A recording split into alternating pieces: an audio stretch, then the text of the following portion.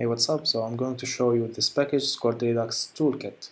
It's really awesome. I have been using it for a while now, and I really liked it. It simplifies dealing with Redux and states. It simplifies map state to props and map dispatch to props and all of that. And it's also simplifying selecting data from the store and reducing duplicate code. So I really liked it, and it comes integrated with a lot of stuff. One of them is the Redux DevTools. So by default, when you use this, the DevTool will be there by default. And another cool thing that they do, each state you define using this tool, Redux state or the store, is an object from Immer.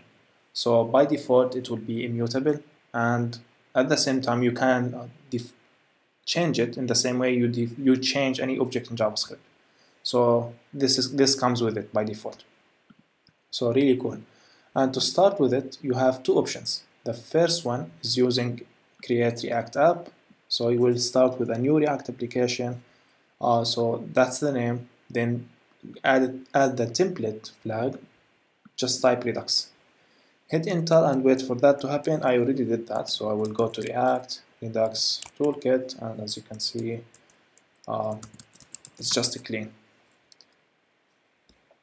And here it is open in my Visual Studio Code. So in these videos, I will create a to-do list application using Redux Toolkit with React, of course. But something to note, if you are watching this, you should know about Redux. I have a series on my YouTube channel about Redux and React.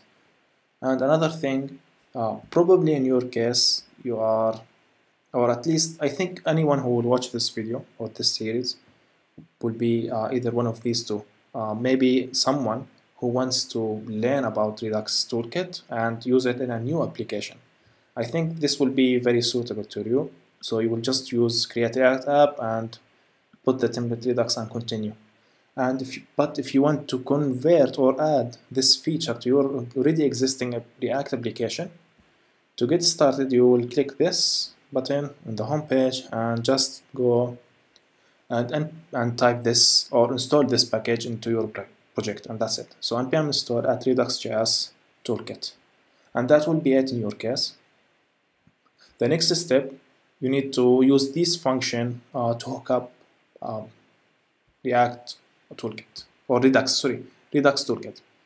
So yeah, this command already will do this for me. But if you are adding this to already existing package or already existing application, just install it and we will work together from that. So since I already did that, generated the application with the Redux template, which will use, if you go to the package.json, it will use the toolkit, as you can see. So the only thing you need to do, as you can see from the scripts, npm run start, this will run host the application and localhost 3000. So as you can see, this is the default template they generate. So let's inspect and go to Redux. So as you can see, they already integrated the Redux DevTools with it, and this is our last state. It's only have a counter with the value of 0. So if you click one or click this button, it will dispatch this action, and which is the increment. This will decrement.